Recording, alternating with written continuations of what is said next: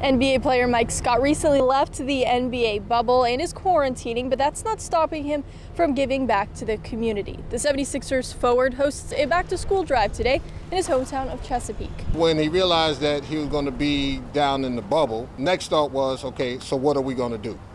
And as a result, back-to-school drive came about.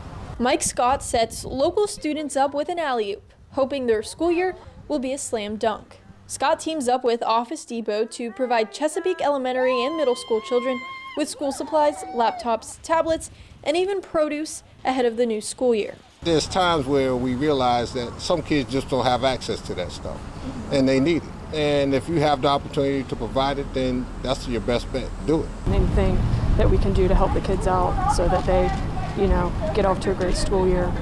That's what it's all about. Scott, who has 8 years of NBA experience, is typically in town to host his annual basketball camp this time of year. And the back-to-school drive became the perfect plan B when a camp was no longer an option. While Scott can't be in attendance, he's here in spirit, and one child was lucky enough to receive a surprise on his 11th birthday, a FaceTime call from Scott himself. It was pretty amazing. Chesapeake students score big ahead of their school year that's scheduled to start virtually on September 8th. In Chesapeake, Megan Plain with the Chevrolet Sports Report.